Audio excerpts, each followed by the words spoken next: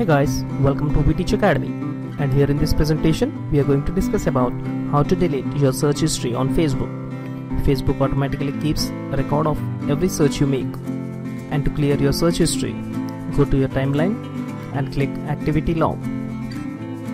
Then choose the first More link located on the left, and here at the bottom click on Search. Here you will see a list of all the searches you have made on Facebook. And if you want to see the search history of any particular month, go to the timeline located at the upper right.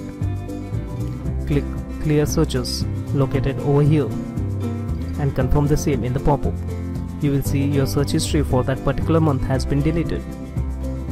And if you want to delete any particular search, click the No icon, then delete, and confirm the same by clicking on Remove Search.